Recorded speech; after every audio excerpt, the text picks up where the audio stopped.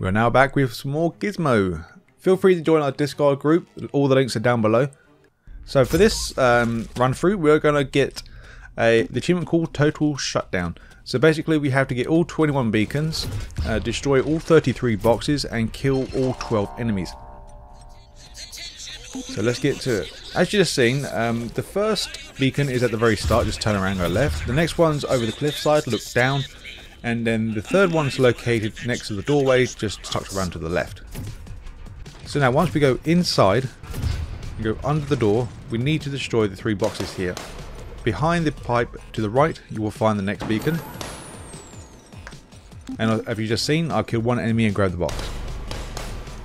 There's 4 boxes to the right and the next enemy. Feel free to grab the checkpoint.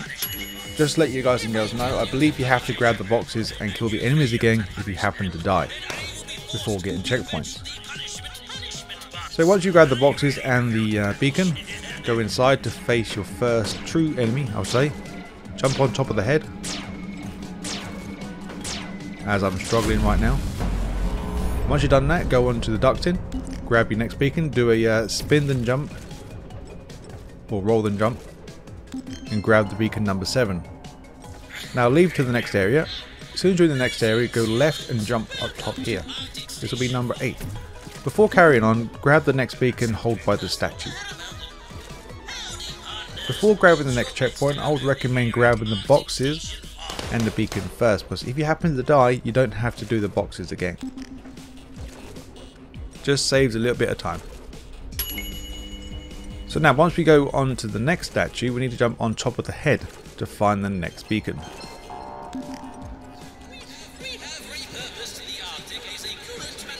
Now once we jump over, we'll find some more boxes to the left and right. Grab the boxes and then kill the next enemy. The next beacon will be located on top of one of these 2 pipes. Now once we've successfully done that, leave the area and go to the next checkpoint. Just want to let you know, just grab the box first and grab the beacon. It just saves a little bit of time, not much. And then grab the next beacon located up top.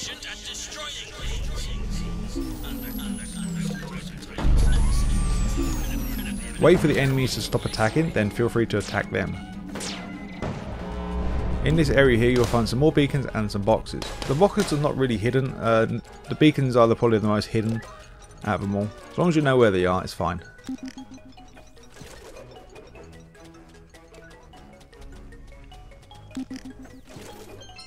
So now we're going to go to the next bit now. So this part is the hardest bit, I believe. So jump up here, grab the beacon and do a jump to kill these 2. Now follow the pipe up and do not jump down. Grab the boxes. Try your best not to fall down and don't panic.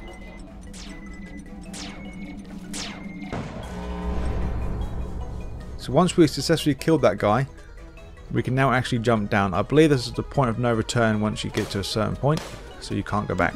But as the game's not very long anyway, so it's not really a hardship to restart over.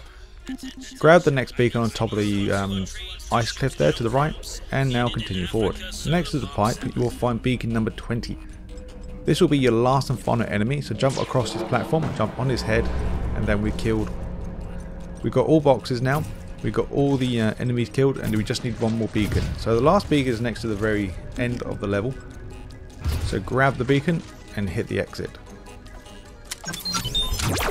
Also don't forget to hit up our Discord. I'll see you guys and girls next time.